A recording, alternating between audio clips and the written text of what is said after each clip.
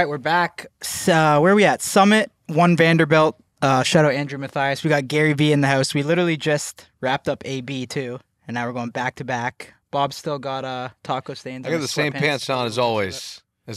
Gary is a guy who's always showed respect and been one of the most fascinating figures that I've ever fucking met, and always paid respect to the little guys. In the beginning, I remember I fucked with you and you fucked me when I had fucking 9 followers. So I saw the talent.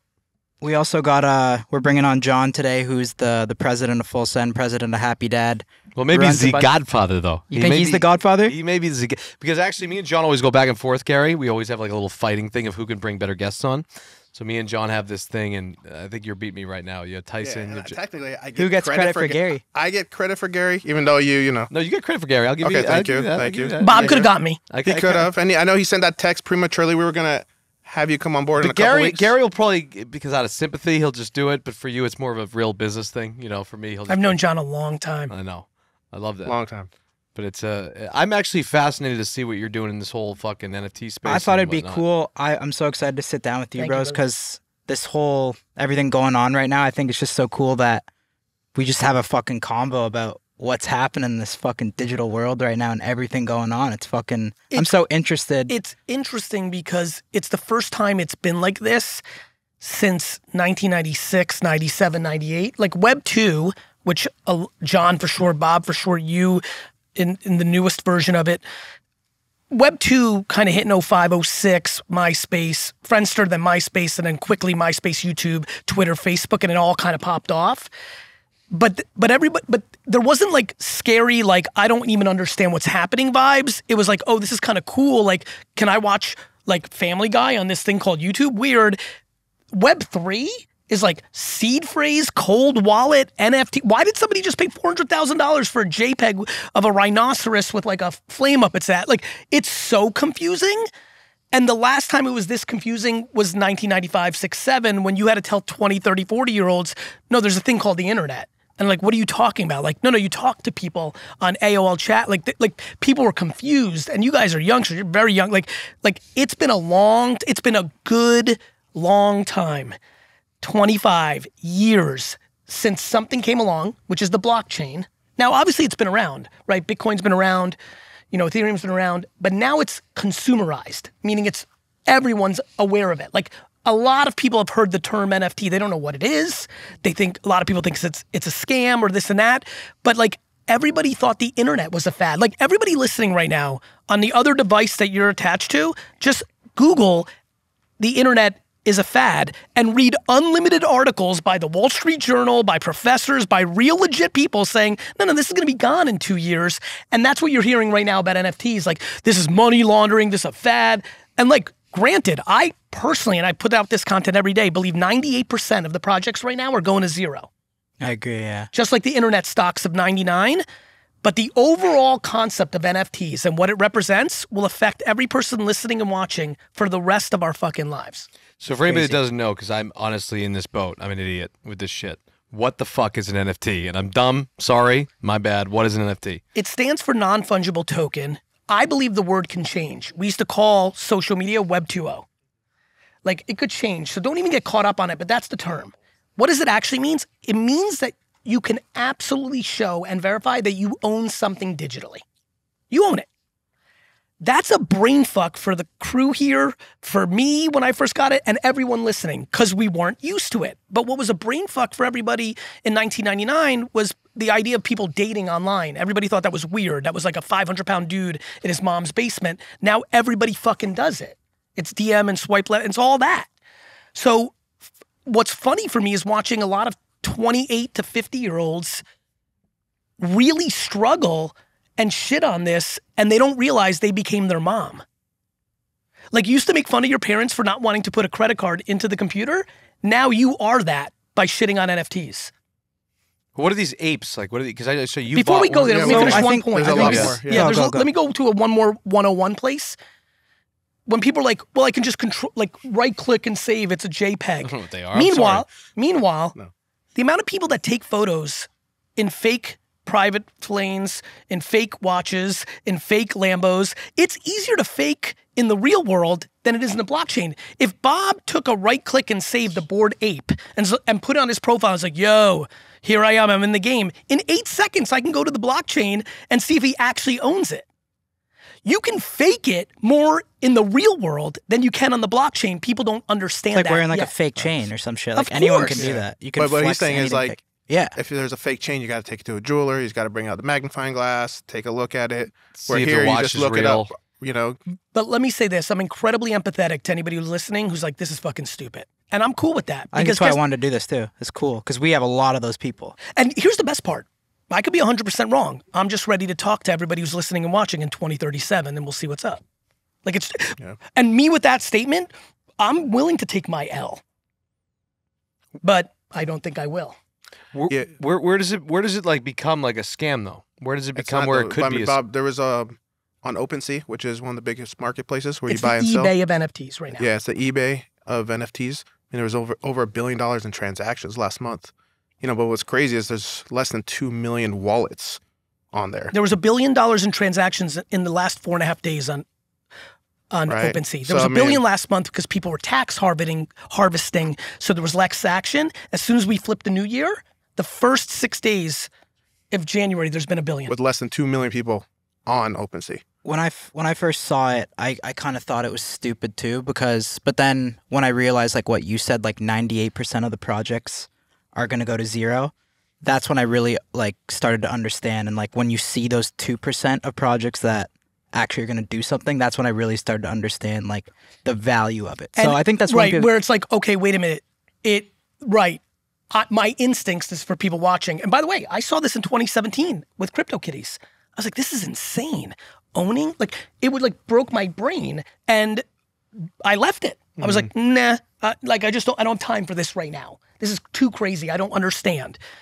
But when I really did a ton of homework on CryptoPunks in late 20, going into last year in 2021, what happened since 17 was I know that every kid that's 10 is willing to spend every dollar of their parents on a skin on Fortnite to flex digitally, not physically. I know why.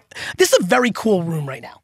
If you look around, what people are wearing, what hat, what haircut they have, it's all just communication, right? And so everyone's just communicating through their clothes, through their what they drink, what they buy. Like the biggest form of communications that humans do is buy shit, whether it's a home, a car, a meal, or clothes.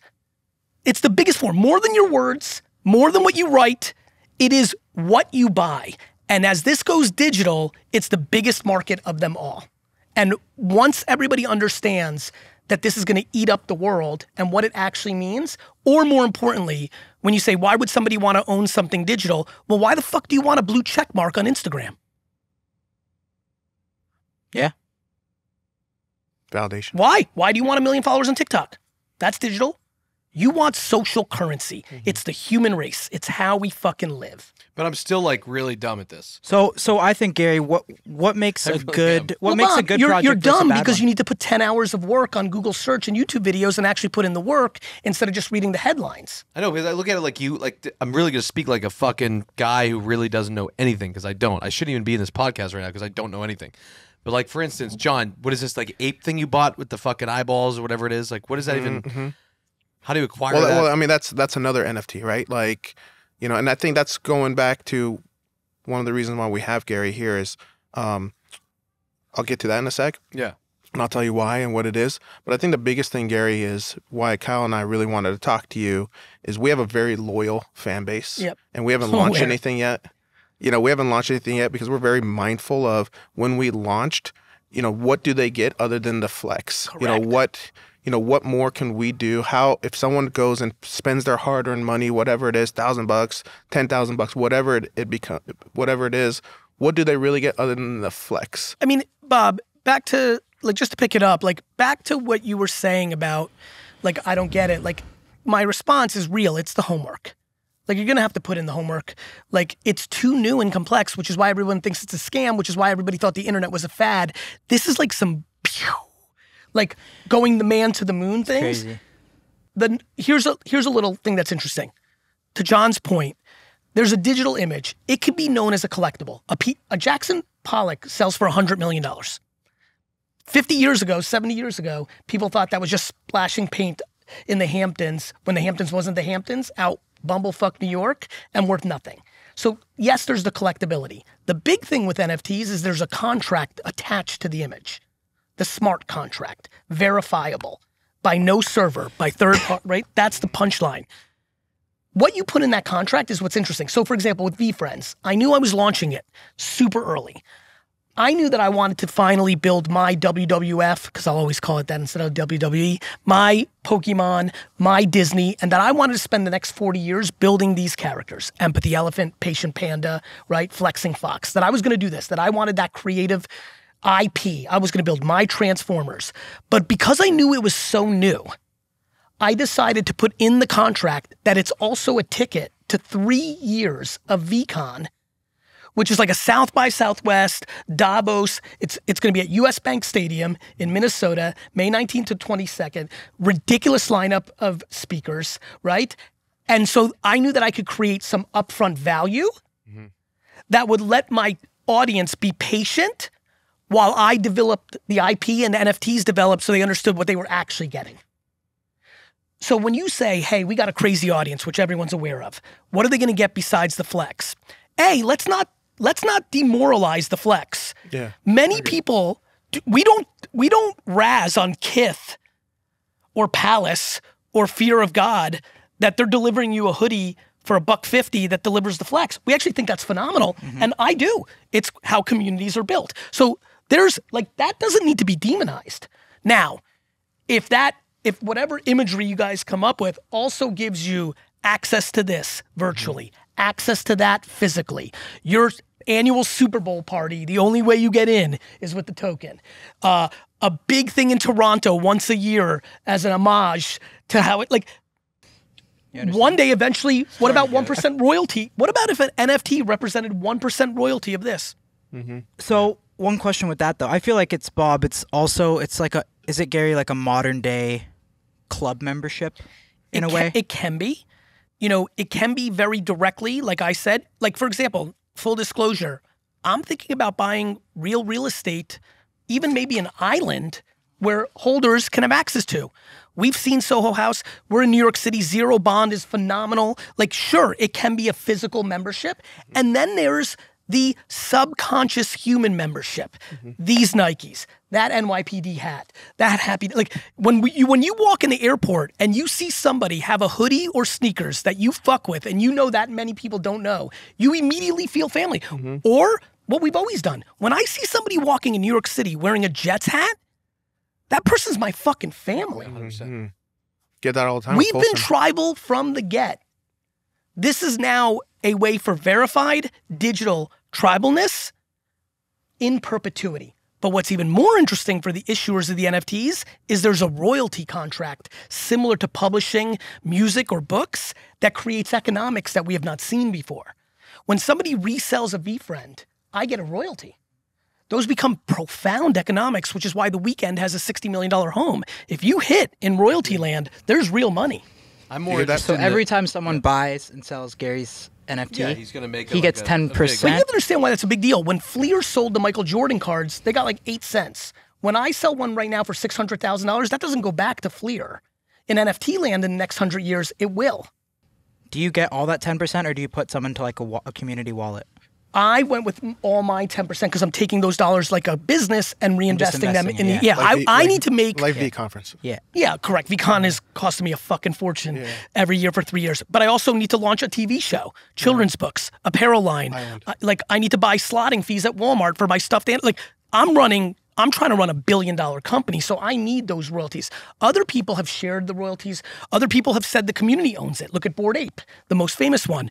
They don't own it. The community owns it. So now people are going to monetize their apes. They give all 10% to a community wallet? No, they have the commercial rights. The person that right. owns the Bored Ape has the commercial rights. Like, Bored Ape still gets a royalty. So, but back to the fundamentals. Say I'm a fucking guy who owns nothing, right? Yes. Because I'll be honest with you, I guarantee that 95% of the people watching right now have no idea. And you preached on what? How many hours? Listen, I'm a big 50 hours, which is intense, but I think the impact is so big that it's worth the conversation. Like I think first of all, knowing the kind of DNA of the person that watches this show. There's a lot of ambition and adrenaline and fucking like alphaness. Yeah. And so like, I think it's worth I can tell you this. Yeah. You're way better off spending 50 hours educating yourself on the internet. Let me finish this point. Go ahead. Bob, I apologize. You're way fucking better spending 50 hours doing your own homework on Twitter, YouTube, and Discord on NFTs than any fucking thing going on in college. Yeah. But what is step one, though? So say you have to put in those 50 hours. Do what I did in January. What is an NFT? Enter. Enter on Google. That's right. Okay. And by the way, watch both, try to watch both versions. Go into something called twitter.com, you know it. Yep. And type in hashtag NFT and just fucking read shit. You got to start from the fucking dirt. Mm-hmm. And you just fucking read and listen. I can't read for shit. So I watched a lot of YouTube videos and listened to podcasts. Mm-hmm. Bob, you're a great reader. Right. So you say you have $500 in your bank account. You want to get in the NFT space, and you don't know what the fuck to do. You got to want to commit 50 hours of fucking work and however you're saying. Did you say you want to or you don't want to? Saying there's a kid who's watching this right now. Doesn't want to or does? Who wants to. Good, that's good. Who's interested in fucking doing this. He has nothing to his name. Yep. He has $500 in his bank account, and he wants to fucking get in the NFT space. He needs to commit 50 hours to this fucking world that you're saying of learning. And then what I would do if I'm that kid is once I've got 50 hours in the bag, I would ask a successful project to be a moderator in their Discord and let them pay me in ETH or Solana to do that. So break that down a little more, though. Yeah, so right now, NFTs are expensive. Way too expensive for $500 land.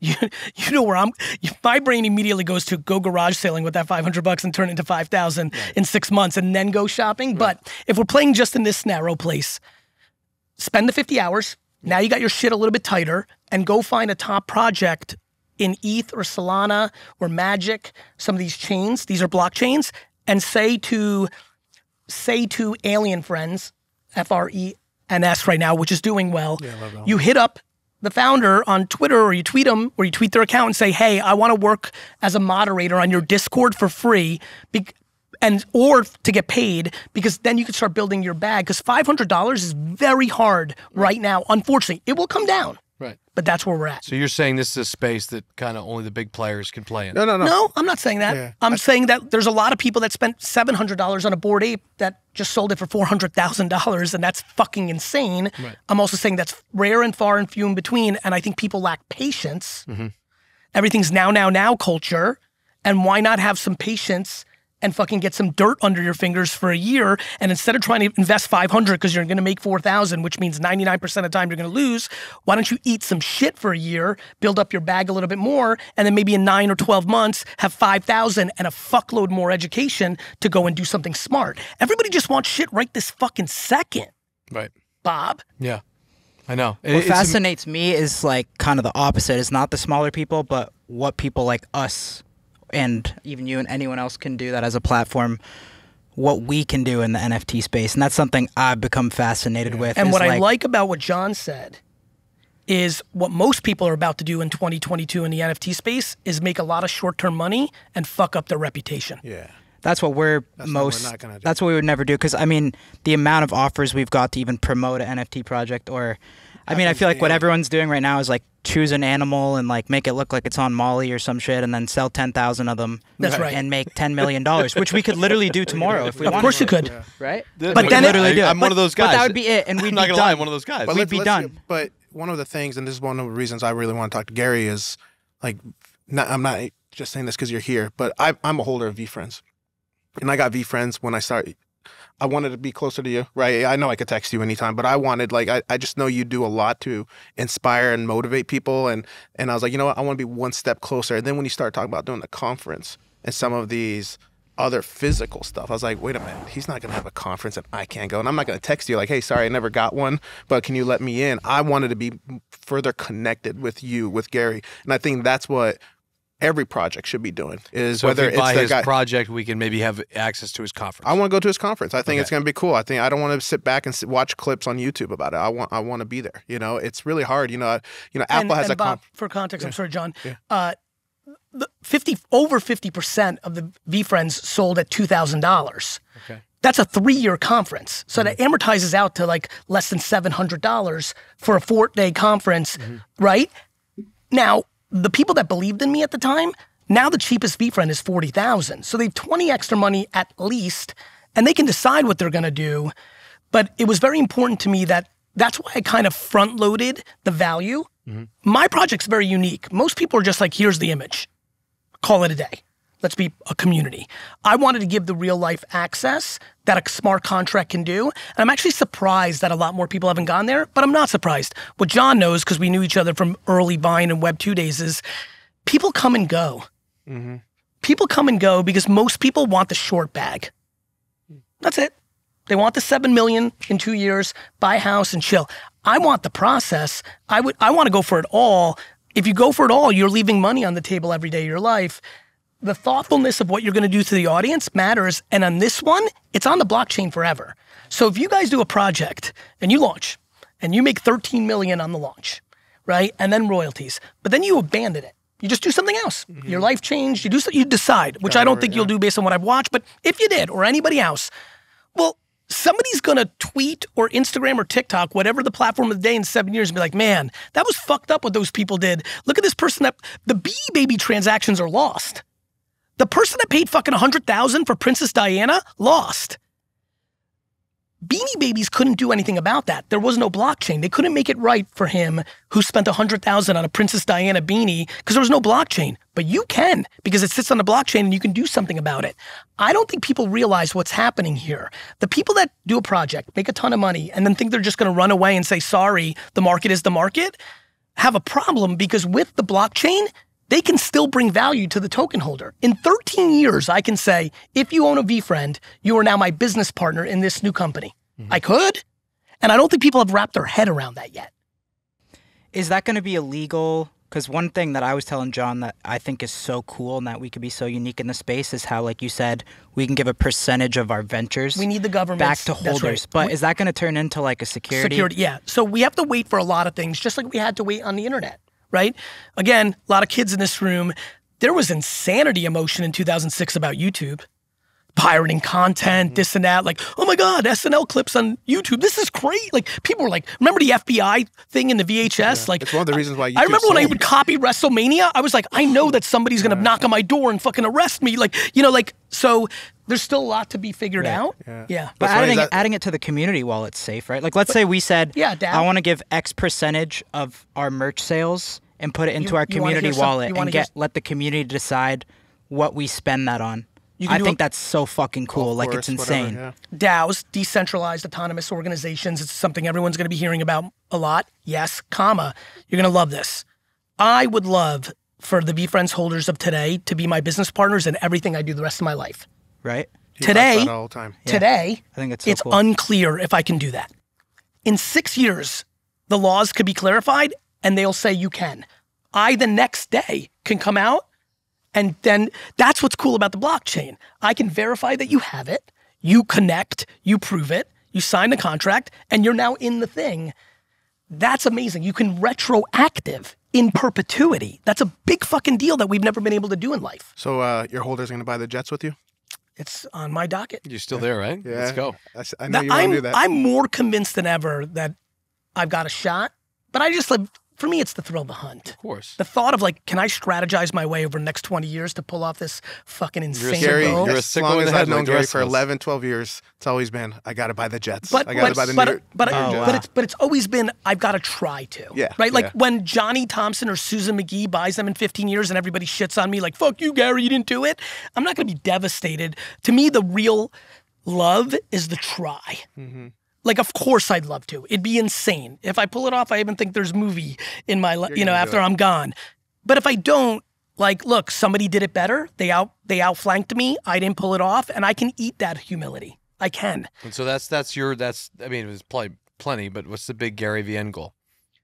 The real end goal is to actually, to be very frank, recognize that I have the ability to have nuanced conversations at scale. Let me explain what I mean by that. You've already done that.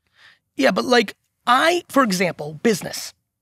I think people don't realize that business is like sports. For example, sports. Let's use somebody you love and I hate, Tom Brady, right? Jets, Tampa, a couple weeks ago.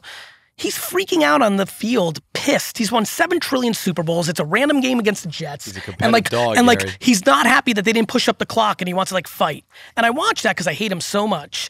And I'm like, I so get that because I have that in me. It's not about anything other than the fucking game. You're in it for the fucking game, right? But then the game's over. And what does he do? He goes out of his way to go up to Zach Wilson and says, you played a nice game. Like, you can clap it up. You can talk to your homies about, like, charity events and how's your wife and right? In business, we don't realize that you can try to beat everybody. I want to be better than anything you ever do. Facts. Anything that you 3 ever do, I want everything that I do to be better. But it doesn't mean that your winning comes at my expense, nor does it not mean that I can't give you roses when you're fucking dominating. And in business world, people don't treat it that way. Like if somebody does a podcast format similar to this, it's all of a sudden like, fuck that. Like in business, everyone's like, thinks that it's that, and I just don't see it. And so like some of the nuances, I want to create a legacy around business that's slightly different. To me, that's more interesting. How many people show up to my funeral because I did it right? Versus, did I buy the fucking jets? Nobody gives a fuck. You know how many rich fuckers or people that have done crazy things die and we're like, cool. And it's like, but if you fucking leave a positive impact, like that's fucking cool. How rich are you? Very. How much money you made in the space that we're talking about right now? Oh yeah, didn't I see all those posts going around? I see 90 million. I see. Yeah, by the way, don't be misled. My Google net worth is 86 million, and I will say this. Let's just say it's far off. So. You know what's crazy about that 90 million in 90 days thing? I literally in the video say it generated 50 million in primary sales. There's been 41 million in secondary, which I get 10% of, which means it's 54 million. Like, right? And that's, but I also carry a multi-million-dollar payroll. ETH goes up and down. Like there's costs. Like I'm running I didn't make it. The company of VFriends made the 54. You pay 27 in taxes. You have expenses. VCon's gonna cost me fucking 5, 7, 10 like a year. Like people are just so fucking, everybody wants to read a headline and be like, all my friends are like, Gary, 91. I'm like, are you a fucking idiot? Like you have a business bone in your body. Do you understand how shit actually works? They're like, so now when I say very, the average income in the US is $54,000, $55,000. The top 1% of earners in America make $450,000 a year and above. If you make $450,000 a year in America, you are very, very, very wealthy. We don't even begin to think somebody's got anything going on if they don't make $1 million a year. And $1 million a year in all the craziness now feels like nothing. Right. Right? So I think we have the conversation super wrong. And then there's a whole nother convo. Do you know how many miserable fucks I know that make $4 million a year and hate their life and everything sucks shit? Many. And do you know how many people that make $130 or 65 that I know that love life? Like we have a complete fucked up convo of what success looks like. Right. It's all just true. You know, it's fucked. You know what it is this too, because it's like, you know, on social media, all these people are portraying these different lives of jets and fucking watches. But the bigger question is like, why do you care if somebody else is on a private jet? I don't. But at the same time, there are people that are just, that's the way society's adapted to. I understand, but we need to like, which is why we need to have important conversations around self-esteem and FOMO and all this other shit. Like, if your happiness is predicated on if people think you're awesome or this and that, you're going to be in trouble. You're vulnerable to outside affirmation, which is the quickest way to get into a shit spot. So what is your vice? Where do you spend your money? Like in a sense of where you maybe shouldn't? Like for instance, Steve, their partner, gold chains and all this shit, whatever. Where do you spend your money maybe where you shouldn't? Convenience. Yeah. Right? Like anything that saves me time. Yeah. Right? Like I don't want to do anything like other than what I want to do. So anything that like I have multiple assistants, driver, like all that's like, so that's one place.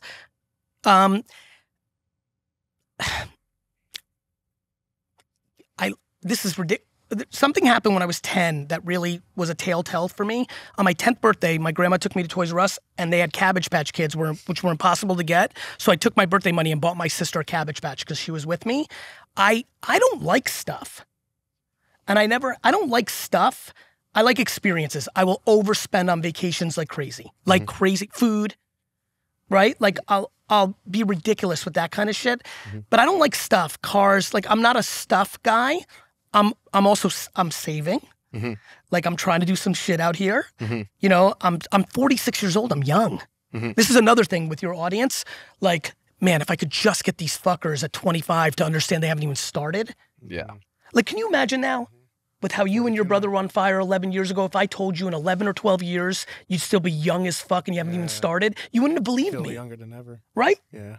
Right? I just wish people slowed down, were patient. I was 28 years old, sleeping in a car. That's right. Yeah. Like it's just you're like, still starting. I mean, 34. 34. I feel like you're Shut the still fuck up, starting. John. Shut the fuck up. how old are you? 27. Yeah, that makes me want to punch my fucking like face. No, Like that's the best. But he sees But life then like I we feel see old life. too sometimes, you know, Yeah. like Yeah. I never feel old. I don't think people have it figured out. I think that people are impatient because they want to look like they're successful to other people. When you're in your own fucking cocoon doing your own shit. By the way, you know what else that does? It keeps you grounded when people say you're the best.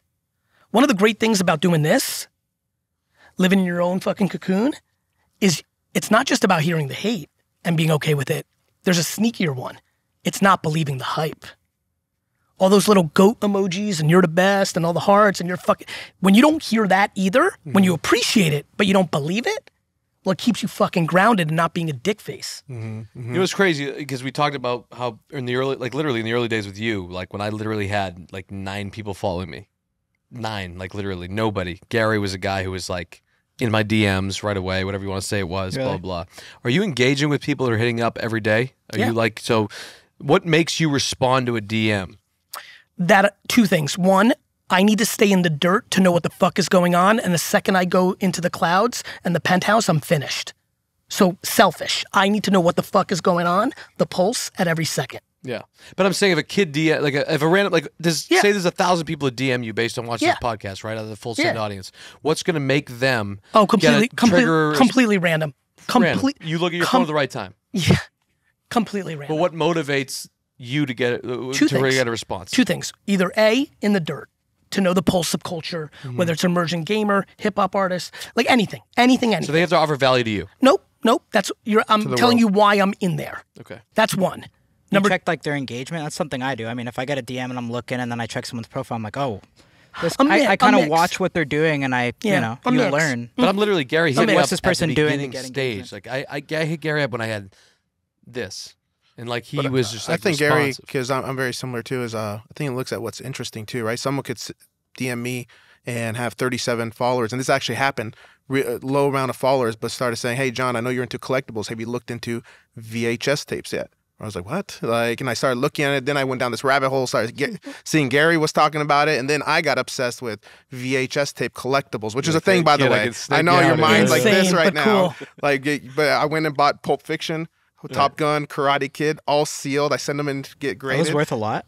It's crazy a lot. How about the Disney movies? Less if you go on eBay, but now they grade everything, right? Just like cards, toys, and now VHS. Video games are fucking huge, grading them in what kind of condition. I want to get back to VHS because it's wild. I want to finish one other part because I know I'm at the part of my career right now that if I take 13 seconds, it might mean something. Exactly. It's fucking incredible. Which is amazing. I don't even know how to. Which is almost a feel-good thing, right? Which is almost like it's insane. Which like, is almost a feel-good thing too. It's a fucking real thing, bro. Like how the fuck? Like literally some kid, and some of the shit, you guys all get it. Some of the shit is heart-wrenching. Yeah.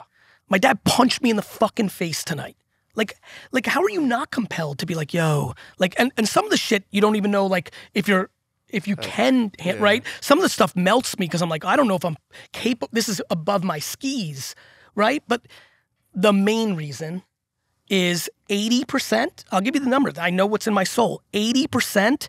Because if I know I reply to some kid on a high school wrestling team, I'm like, yo, keep going, that he's going to lose his mind, go into school and be like, yeah, and that's like nice. I wish I had this when I was a kid and I could have done that and Macho Man Randy Savage could have been like, oh yeah, and I would have lost my fucking shit. Right. 80%, 20% because I want to know what's going on and I never, it's like kind of like hip hop, right? There's certain rappers that get enormous and then the streets don't fuck with them because they don't fuck with the streets. I feel like that's one of Drake's key to successes, right? Correct. All he does is just collab with the hottest rappers and puts them on. Because he's humble and hungry. He's in his shit. Other people win. He's blown up so many rappers. Of course. Lil Baby, 21 Savage. They're obviously popping before, but Drake gives them that first feature. He's doing it right. It's you watch guys like him and others. He's a genius. But he understands. does that too. Well, once you're at the top of the fucking pyramid, Celine. right? I kind of like learned that from Right? Drake, honestly, man. Like Yeah, watching what he did and course. just applying it to like a different. If some YouTuber reached lane. out to you, is like, I have 9 million subs and 20 million on IG, be like, okay, whatever. But someone that's Well, when you funny see has someone 100K. small and talented too, it's like It's the best that's feeling. the best thing. It's very hard to find though, but when Means you you can do gobble find them it, up early it's and, fucking you know. it's dope. But it all depends on what gobbling up early. LA life is like, I'm going to sign this person, make 20% of their bag. For Right. me, it's when you say what you just said on this podcast, that means the world to me. 1,000%. When And I say know it my every time. history with him, I know my history with you. That's what you're saying about me behind my back, not in front of everybody. What people are saying about you behind the back that actually know you, that's what matters. When some kid's like, Gary Vee, you're a fuckface, if we've never interacted, I'm like, I understand why you might think that. I might be too much. I might have shit on the Patriots and you like the Patriots. You might think NFTs are scams. Like, I have empathy to why you think that. If you and John said that I'm a piece of shit, I'm dead. I'm like, you guys know me. Right. If you did, I can, that would hurt because I think I've watched you from afar. I'm like, fuck, why does he think that? But it wouldn't kill me. I'm like, we don't know each You don't other. know him, yeah. You guys know the shit that nobody knows. Every single interaction of every single thing. And I'm always putting karma points on the board. I'm not looking to wrap somebody up. You know this. 100%. You were in that moment at the time. I was like, oh, but like, Yeah. here's why. I'm fucking good enough to get mine. I don't need a piece of anybody else. 100%. You got me through a lot of shit, by the way. So you're a good dude with that. That's You've the same been with having us back. too. It's like shit. it's kind of different for Lot of us shit. because we like. Real shit. This guy's Real fucked shit. up. We'll get to that. Real shit. I want to hear. Real shit. We're not going to get to that. Yes, but we real will. I've shit. been asking for a Bob Menery episode. No, No, I want to know what kind of shit Bob got into. Like, Gary had to help we're out. all good. I always just, but at the end of the day, there's certain people that I do reach out to, Mm-hmm. and I consider them mentors, and I consider them good friends. That if shit is going on, Gary's one of them, 100%. Who, like I said, when there was nothing on the line early on, he was a dear friend of mine, and so respect that. Gary, do you realize how Good powerful that was like a of a Robin voice you've got? I do. How'd you Right, like become you- such a good like speaker? When did you realize that you were like such a good speaker? The first speech I ever gave, I was so When fucking was like, that? some dude emailed me. He's like, would you like to speak at a marketing conference in Florida? I was doing the wine shit. when I don't was know if you that? know my background, Yeah, yeah. 2006. I'm like, that's kind of cool. I'm like, yeah, I am. Like, I knew I was a marketer. I thought it was really cool because I knew that eventually I would get to that part, but I was in the wine game at this point. So that's cool. Felt right? I never thought of it. I didn't even really know the game. Then he writes and he goes, can we get on the phone and talk about your fee? And I was like, oh shit, I'm gonna get paid? I was like pumped. So I get on the phone and he goes, we'll pay you $5,000. I lost my mind. I was like, this is an enormous, to talk? So I went, I'm sitting in the back room, people are talking. I'm like, they're not that, like, I'm kind of getting this sense of like, I'm not sure that person's very good. Like, I had no idea what I was doing, no presentation. I got D's and F's in school for a reason. I literally didn't even know what the fuck I was gonna talk about. I was like, I'm just gonna go talk about what I know. At that point, Twitter was just about happening. So I'm like, I'm gonna talk about Twitter. I went and bro, fucking, it felt like I was home. From day one, first speech, fucking tore the place down. Everybody rushed the stage. I stayed for like 4 hours talking to everybody. I thought it was the greatest thing ever. And immediately I'm like, oh shit, this is something I'm good at that I had no idea. And I was 34 years old, which again, to tie it into this audience, for all the 22-year-olds, 19-year-olds, I was 34 when I found something randomly that I was really good at that I would never thought of prior to a cold email. So it was 34 and I loved it. And when I look back at my style, back to Macho Man or all the stand-up comedy I watch, I realized, my style was affected by what I thought it was cool, but I was talking business shit. That's cool. Are you ever worried, because you're obsessed, obviously, with just, like you just said, the public speaking thing and all that. You do a shit ton of shit. Yeah, it's like a Hollywood actor who does too many movies, right? You do everything. You do every podcast. You do every show. That's what I noticed about you, right? And the one thing about, Gary does everything. Why is it that you do everything? You're not specific on picking certain things that make sense. Well, they make sense to me. You just do, but you do everything. You Ish. do every podcast show. You do Ish. every, yeah. Ish. Like, yeah, but like at this point in my career, 80% of the people that I'm on, I know. Yeah. 20%, if the other 20% I'm on for the same reason I replied to a kid, I'm like, I like this kid. I like her. And if I go on her show, she's going to leverage my name to get bigger guests. I'm willing to allocate 30 minutes of my time that's very valuable to put them on so they can leverage my name to get bigger because I think they got, what's that? I see a lot of podcasts. It's like 10K subscribers and Gary just I love jumps that. on. That's what, Cool. but I'm And I'm like, it that's must what be I a love friend. And then about Gary would be like, hey, nice to meet you No, for but the that's first what I time. fucking Like, whoa. People love fuck about with that, Gary though, is he's willing to do Yeah, that. I love that. But now back to the question is, what the fuck is, and I've asked you before, when do you go to bed and when do you wake up? I go to bed at like midnight and I wake up at like 7. So midnight 7. I'm a big 7. You know, this was the crazy, like everyone's like, I'm passionate about my career, but like I fuck with sleep. You have to have it. I think so. I'm just focused on being effective when I'm awake. Right. Like some people are like, I only sleep 4 hours. I'm like, but you sucked the 20 hours you were awake. Yeah, you were tired halfway through the day. Like you watched YouTube videos for 4 of those hours. Yeah. So I'm more like do my thing, right? Yeah. So what is the smartest move you think you ever made in your career? Deciding that I would work for my dad's store, even though I thought I was a beast at 18, even though I was making thousands of dollars on my sports card business pre-internet, that my parents took me from the Soviet Union. My mom is the greatest mother of all time and gave me all my self-esteem and kindness. My dad worked his fucking balls off 15 hours a day because he had $100 fucking dollars, and that I'm gonna go into this family business and I'm gonna take this fucking thing to the moon because I'm the best. And I'm gonna eat shit for a decade, work every fucking minute, own nothing of this business, get fucked and not get paid anything because that's what immigrant families do. And I'm gonna give back to the 2 people that I love the most in the world, and then I'll go get mine. And there's not a thing close.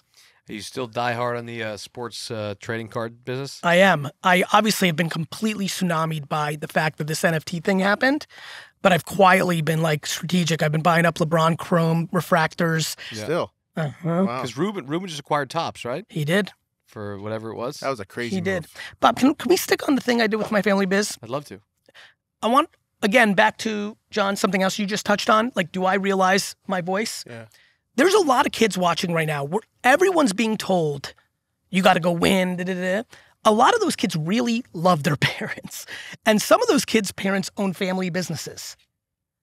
And a lot of kids that are listening right now know what I know, which is if you go into a family business, you don't own that shit and you're going to get underpaid. I took a business from 3.8 million to 65 million and made fucking 70 and 80,000 a year working 7 days a week, 50, like got fucked. But I didn't get fucked. Back to your question. Mm-hmm. It's my legacy now forever. When my parents pass, my deathbed, I can say, man, I did a really good fucking thing, right? It's okay to go from 22 to 25 for 3 years and help your mom's business. Like you have time. At 34 years old, when I started VaynerMedia, and now it's VaynerX, and at the revenue we're at, it's $1 billion company if I was to sell it today, right? We're 250 million, 235, 240, I gotta see what the final numbers.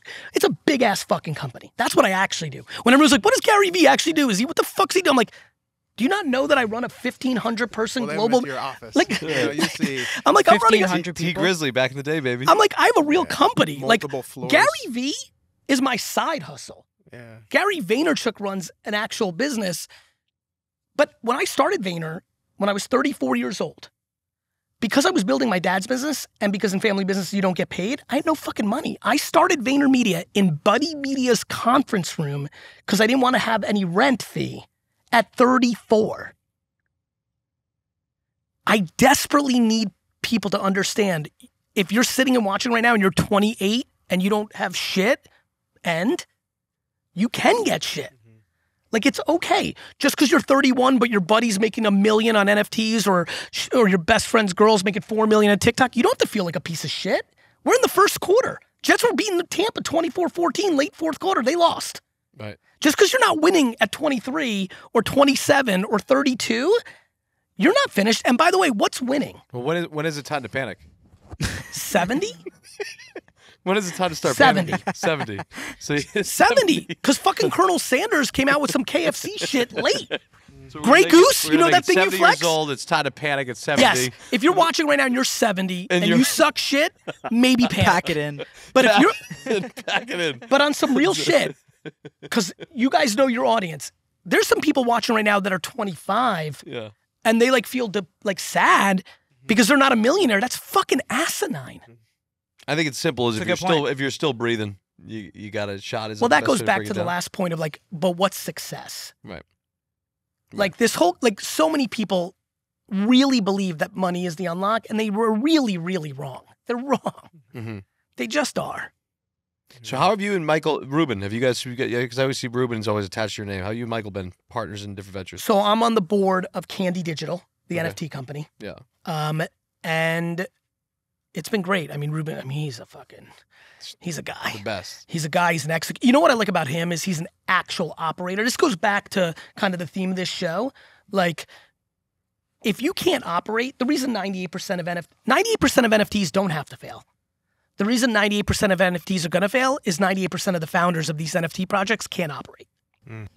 How so? Well, let's see. What you guys have done here with this lovely thing, you need to know how to operate. Right. You need to know how to have a conversation with a wholesaler. A lot of people know how to create demand. But to actually turn that into a business, that takes an operational skill set. Ruben's a fucking operator. Like, Fanatics is a real company. It's not like ha ha ha. And like, obviously, I'm proud of my operational skills, and that's why we have a lot of optimism on what Candy's going to be. And Candy's like Dapper Labs. You know, they've got the NBA highlights. Candy's got baseball, NFT rights. Yeah, can you talk about Candy a little bit more? Because I don't even think I've talked to Kyle about Candy. I know. So Candy's a platform, Candy Digital, and much like Dapper Labs that has NBA Top Shot, which I'm heard of, Candy won the rights to baseball's digital NFT rights, and will continue to go and gobble up sports rights to sell sports official NFTs. So if you want next year's Mike Trout or Wander Franco or Vlad Guerrero's real NFT, that's going to come from Candy. Just like the real baseball card comes from Topps. Oh, by the way, Ruben and Fanatics just bought Topps. Have like leagues and teams really capitalized on like the utility of NFTs yet, or not really? Not fully. They've just sold like NBA moments yet. Correct. Right? You're going to get to the place where one of the NFTs represents a 3-minute FaceTime with your favorite basketball player. That'd be cool. Let me buy this NFT and I'll be on with, or like the exclusive club in the Staples Center where you need the NFT. Everything that was a wristband as an NFT and a stamp and a ticket will be an NFT in a decade. We went to a basketball game the other week, Kyle and I, and we're like, courtside soon is going to be holders one day. 100%. Holders only, or you know can why? only buy them if you're a holder. Because you'll be able to lease that NFT, you'll be able to resell it. The NFT is a collectible. A ticket for Jordan's first game, the stub, Michael Jordan, sold for $260,000 like 2 weeks ago. That's going to eventually be an NFT. And by the way, the Bulls in the NBA would have made money on it. This time they didn't, because that's how the collectible works now. But on the blockchain and royalties, like the world's about to change. Listen, if you're watching right now, I have so much understanding to why you're like, fuck this money. You know, I see every post, right? We're very social out, the four of us. So anytime Hypebeast, you guys, anybody posts anything, Bob, everything is like money laundering, scam. That's the same shit that idiot. I get called idiot all the time. When I bought that Bored Ape, everyone's like, you're an idiot. I just right-clicked and saved it. Now I have your thing, and I didn't spend what I spent. But what's so funny is because they don't even understand the technology. They don't understand that a blockchain exists. Just like everybody told me when I launched WineLibrary.com in 1996 that nobody would ever buy wine on the internet. Ever. As a matter of fact, most of the smartest people that were millionaires that talked to me to teach me something told me nobody would buy anything on the internet. Forget about wine. This is so stupid, Gary. You're going to fuck your dad up. I've known your dad for 20 years. This is people coming to me in 1995. I've known your dad for 20 years. He came to this country with nothing. You're about to ruin him and put him out of business with this silly computer thing. People are not going to buy wine on the internet. You have to come to the store and touch it. Most of the people that are saying scam, money laundering, they weren't around in 1995 as a grown-up to watch this conversation, so they don't have the pattern recognition to know when something comes along that changes the entire world. Most people react to, fuck that. And the ones that don't, make the bag, make the legacy, enjoy the process. And that's what's going to happen. How do you think this space could crumble if it ever did? Well, it's definitely, in the macro, it won't crumble because I'm completely convinced that the blockchain is now here to stay. But again, internet stocks in 2000 all went to zero except a couple. Like literally, Bob, again, you're a youngster now. Shut the fuck up. Brother, in March of 2000, all these internet companies were worth billions. You might have heard of pets.com is the famous thing that is referenced. You're real young, so I'm going to break it down for you. 95, the internet starts coming. We only got 9 years, by the way. I get it. 95, the internet's starting to come. By 99 and 2000, all these companies are public, but they're making no money, but they're worth billions, making no money. All of a sudden, kind of like how markets work, the market decided, wait a minute, this is bullshit, and the whole thing crumbles in March of 2000. Amazon goes from whatever it was to like a couple dollars. If you'd bought Amazon in March and April of 2000, I actually asked my team today in a meeting, I'm like, can you tell me what would happen if you bought Amazon for $1,000 worth of Amazon in April of 2000 at its lowest point? What would it be worth today? The number's staggering. That's going to happen with this. Do I believe that VFriends or Bored Ape or Punks or the best stuff, Xcopy, Beeple could go to 10 cents of the dollar that's now down 90%? The answer is yes. Do I personally secretly can't wait for that moment so I can take my USD, buy my Ethereum, and buy up the shit that I decide did a good job in the first 100 days of the carnage? Operationally, it's the fucking moment of my career. I can't wait. So you think even the big projects are going to tank? Yes, because when the entire market tanks, everything tanks. So something's going to happen because there's too much greed right now. To your point, like every influencer, like these, I don't understand what these influencers are doing. I don't understand. First of all, they're not disclosing. Like, I'll give you 1,000 to pump my fucking stork. Like, okay. Like, I don't understand. Like, people are so fucking obsessed with short-term money that they do such dumb shit. Mm-hmm. But you think that'll make even the big projects crash? I do. That is my prediction. Because here's why. I'll tell you why, what I learned. Because everybody thinks, because a lot of people are so confused by the whole thing will go. Right? Like, it's the internet stock thing. What's better, right? Like, let's just say someone that's in our world is getting paid $200,000 to post something. They don't know that they were that much different than us, where you and I are spending, Kyle and I probably spend, no exaggeration, 12 hours a day, every day, talking about how are we going to do this and how are we going to do this As right. you should. And they don't know that, right? And they don't know that someone's got paid $100,000, $200,000 to post some bunny thing. You know, they don't know we're getting offered or Steve's getting offered. Steve will do it. We're sitting at a UFC game. Some guy sitting next to him, so I told him, give you $1 million, promote this NFT thing. Fucking crazy. And he called me. He's like, this idiot did this. You know, I'm saying no, Johnny, but let's do this right. You know, like. He's like, this is no, but what the fuck? Yeah, it is but tough to turn down. But it's very tough. tough. $1 million. So then Listen, what's the investigative process then for an influencer right now that's getting these offers to do a brand deal, right? What does it make? So say somebody offers me fucking $10,000. Bob, I want you to post something for $10,000. What's the investigative process that I have to do to make sure Bob's that's going to hit up all the NFT pages like, I'm now. ready to right? go. Bob, listen, guys, you for gotta- anybody looking, I'm in. I'm ready. Bob, and first things I'm first, gonna though. take this fucking thing right now. I'll take the quick bag. Bob, in. the first things first is you got to understand the space first, right? You got to understand it's day one. The last thing that anyone wants to do is be blacklisted or canceled from the crypto NFT space when it's day one.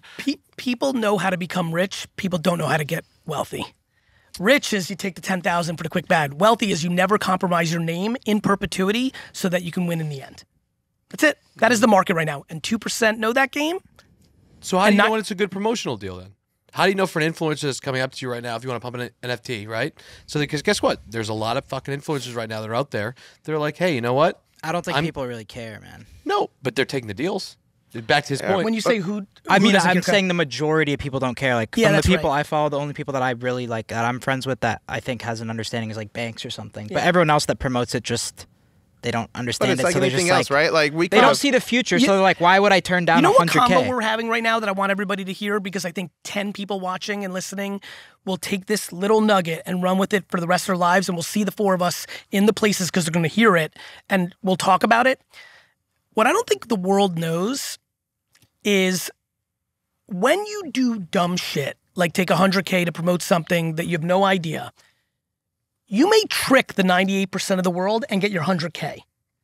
But every time you do that, you're losing equity with the 2% of the people in the world that actually fucking matter. But it's still going to happen, Gary. It's still Of going to course happen. it is. They're still going to Happening now. do it. It's happening right now. I don't think you So- understand what I'm saying, though, to that point. To that influencer that I'm trying to talk to, cool, you made $4 million this year, but you're going to make $7 million in your entire life because you're going to continue to degrade your brand and your reputation.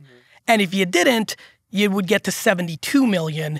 It just would have taken longer. But I'm going back to this. I'm going to keep bringing it up. I'm in the 95% probably of influencers that don't understand the NFT space. So do the and when homework, I get a Bob. brand deal, but I'm saying if I get a brand deal, it's like, Bob, the answer is do the fucking I think homework. you got to do homework and try to get ownership in a successful project, aka ours. I'm in. Gary's. Bob, Let's Bob, go. Bob, the answer to your question, because this is so exciting, is the answer to my question is, do you want to promote some medicine that you have no idea what it is? I'm asking you, Bob. Do I want to promote Medicine. Are you going to give me? Am I an influencer that You're getting 100 No, racks, Bob, I'm though. talking to you. I'm going to give you $100,000 to promote this pill that makes you thinner.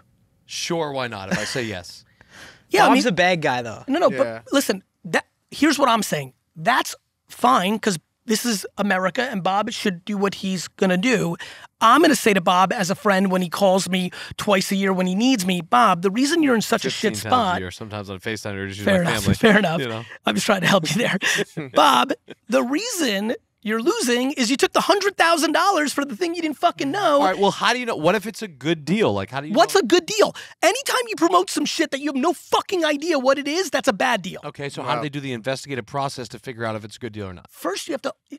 I can tell you I have Well, put you got in. Gary, you got John. I know, but I'm not talking Kyle? about Gary and John sitting in a room Well, like us. well, I'm talking how- about the average one of us person. three. We I have think enough one of us people No, three that you're not. understand You're not it. You have talking for the Dana? average. You're not You talking have for. one You're of not. us. You're not talking to the average I'm person. talking about no, if you're- no. You are not an average person. If somebody offered you $100,000 All to right, promote. so I'm fucking JohnnyFuckingBones.com, and I've got 90,000 followers on fucking Instagram. Yep. Right, and I get a promotional deal and say, hey, we want to give you fucking 2,000, pump our NFT thing. I got $1,000 in my fucking bank account. I need the $2,000, Take right?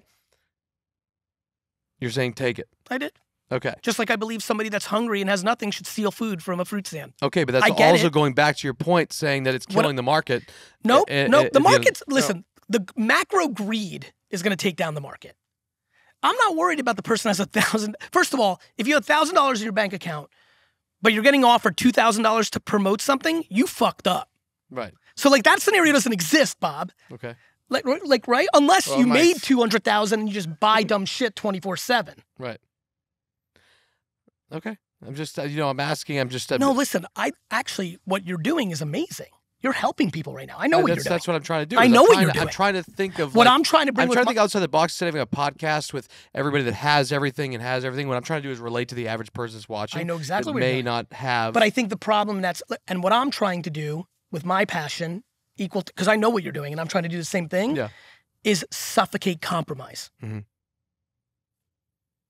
Like I don't know what to tell you.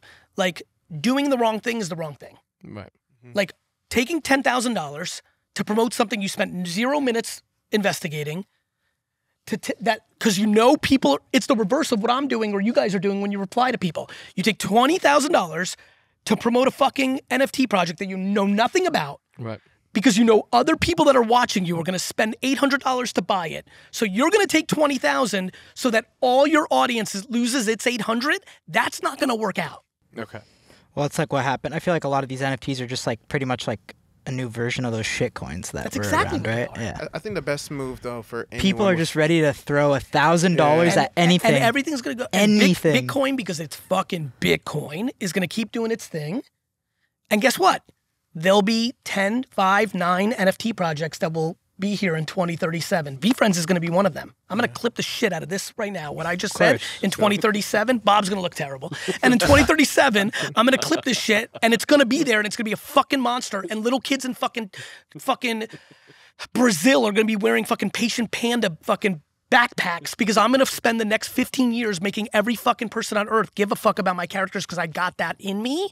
But a lot of people won't do that. Do you reach out at any time your shit that you're pumping with your NFT stuff to any influencers to get them to pump it? Of course not. No. He doesn't need I don't need it. I don't know. Yeah. Again, guys. As a matter of fact, I did brand the new to this reverse. fucking Bob's shit. trying to Sorry. get a brand deal right now. I was gonna say, Gary.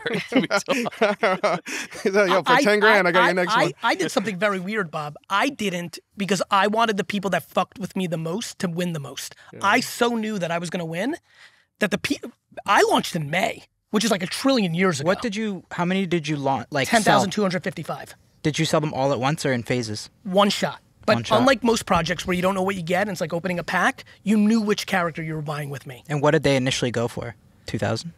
So I did a Dutch auction because I didn't want gas wars and people pounding it. So they went for all different prices. They were from 3 ETH to 0.5 ETH. And at the time, ETH was about $4,000. So more than 50% went for 2,000 a piece.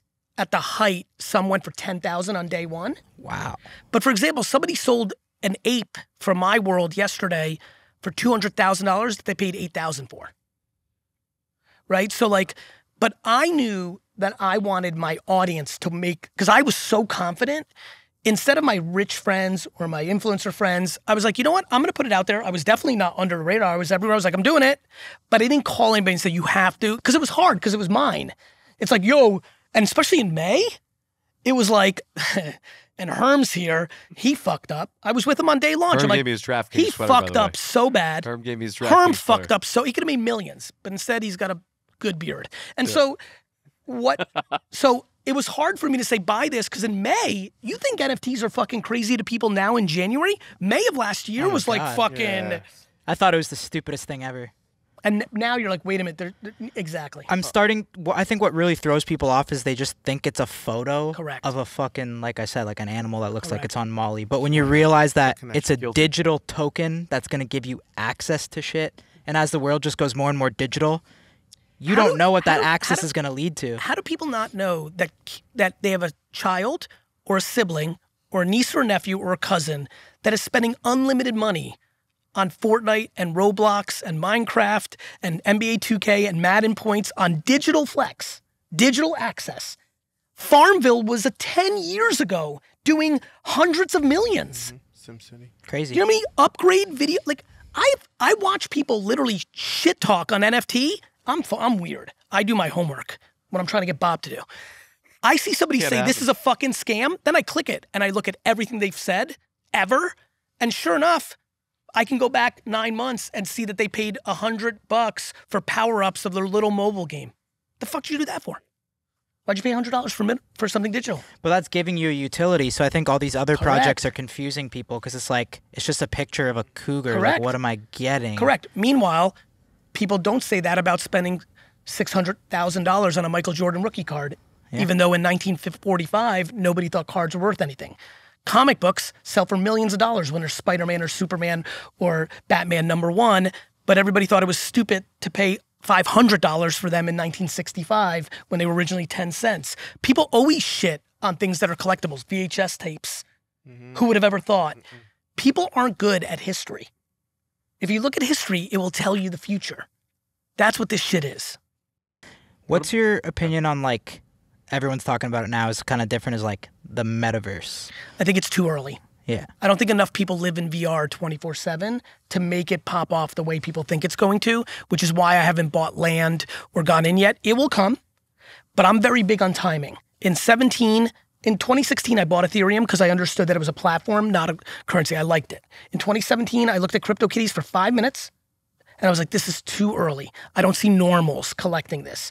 In December of 2020, I looked at CryptoPunks and I looked at Top Shot and I'm like, oh shit, the normals are coming. And that's when I went in and did my 100 hours of homework in January and February and just shut down January and February. This time last year, I was shut down, 15 hours reading, listening and watching. I don't think we're there on the metaverse. I don't think everybody here is like, can't wait to get home and put on my VR set and fucking chill. But I don't think it's as far. I don't know the timing. I never guess timing. I just move fast when it happens. Because I know one question with the, like, a utility of an NFT could be like, it's... Are we good? No. Do I have to go? No, That's what I'm talking. When do I need to leave? We'll wrap it up. Cool. Now. Wrap it up. Sorry Wrap it about up. We're good. We'll When wrap it were we up. supposed to be there?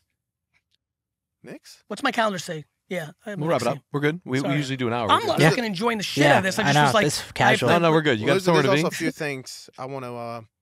rapid fire? Yeah. You want to do a 5 minute? What does my calendar say? Leave at 7:15? 7? What time is it right now? 7:28. 7:28. Really? Gary, see how... Or either the two of you going to do for them something? All right, so here's the deal. Wrap it up or? No, Yes, no. please. All right, perfect. So here's the deal. John, you want to wrap it up or Kyle? No, I want to know more about Fly Fish Club. We, tomorrow of the filming, you guys are going to air this after, so this happened last week.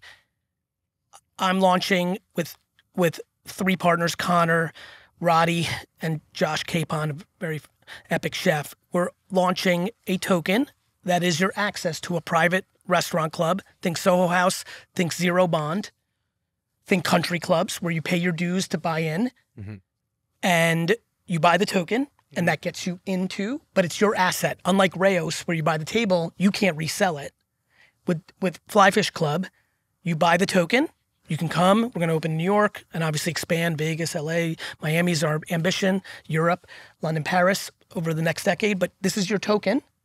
But we can add value to it, virtual events, pop-ups at the Masters, pop-ups at the Super Bowl, pop-up.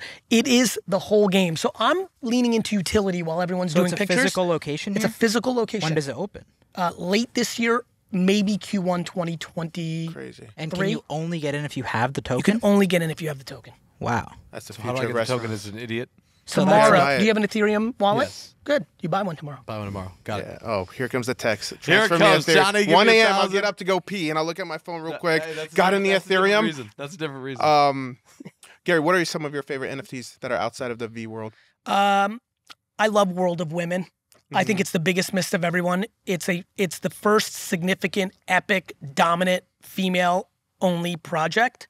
Like female-only, and I think long-term, like 7 years from now, 15 years from now, when the world's in, they're gonna be like, oh shit, just like CryptoPunks or Bored Ape or VFriends, this is the blue chip of the early days of female. And so I see all the powerhouse female executives that I know in the business world and just all those female ninjas, they're gonna gravitate to World of Women. I think World of Women is massively underpriced, long term. And again, everybody watching, 90% of you that are in the game, you're trying to flip in an hour. Like, don't use this clip to like try to buy it for 3 Ethereum and sell for 4. This is long. Yeah. 15 years, 3 years, 9 years. So World of Women, I think, is really interesting. Subducks. Okay. Frankie's a real guy. He's really. been in the game for 4 years. You'd love him. He's like one of you guys. Like, he's fucking cool as fuck. Real designer. He's in it for his life. I think he's got a really good project that's slightly underrated. Okay. AJ, my brother, who's fucking, of course. really fucking smart. I've got a little bit more of the Sports. intuition, but he's got more of like the black and white, like ninja. He's been on Doodles for a while. Love Doodles. And so now that's very dangerously close to becoming maybe the next, could that be the one that actually becomes the next Bored Ape? Because it's getting hot right at this second. So that's expensive. He and I just bought some Doodles. We bought some Doodles, Alien Friends, and In-Betweeners in the last week. Invisible Friend, it's got a lot of hype. I really like X Copy for the very wealthy. You're watching long term. That feels safe to me. Trying to think of something inexpensive. Look real quick. I know we have to go. Let me look at one little inexpensive thing to make sure I find something that brings value to the masses. Give me 1 second. Just looking at literally right now, the top selling projects. Creature World. I think Danny Cole is one of the coolest fuckers. that one. He's a real artist. Like, he's like, when it's funny, when I met Danny Cole, I'm like, oh, this is kind of like the kids that, like, when I met you and your bro, you guys left. This is like a trillion years ago. One of my shitty 11 years offices. ago. Yeah. You guys left. That was a beautiful office. You're not there anymore? No, we're way different. Wow. You guys left, and I turned to the team. I said, those guys are going to win. Well, thank you. Right? And so I guess Danny Cole, to that point, is that kind of guy. Cool. So those are some of the ones that stand out. King Frogs, which is a derivative from Subducks. I am so happy for the most creative people in the world because the NFT blockchain infrastructure is going to unleash levels of creativity that we've never been able to see. I can't wait for Bob to call us with his idea. Listen, No more. I'm silent but deadly. I know you are. That's You're why a I can't silent wait. Bob. I can't wait for Silent the Bob. calls. Gary, No you're the more. fucking man. I gotta go. I love so you guys. much. Take care. All right. Love you. Thanks, Gary.